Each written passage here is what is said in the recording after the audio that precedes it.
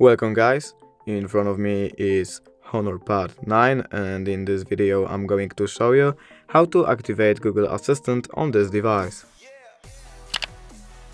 So firstly, to do this we have to open our settings, and now we have to scroll down and find Google option right here. Now we have to scroll down and click on the settings for Google Apps, and here we have to choose Search Assistant and Voice. Now we have to choose Google Assistant, and now as you can see we are in the Google Assistant settings. So here we have to scroll down a bit and find general option that is right here. And if it's not turned on, you have to just click on this button right here and click turn on. And that's it. Google Assistant is activated.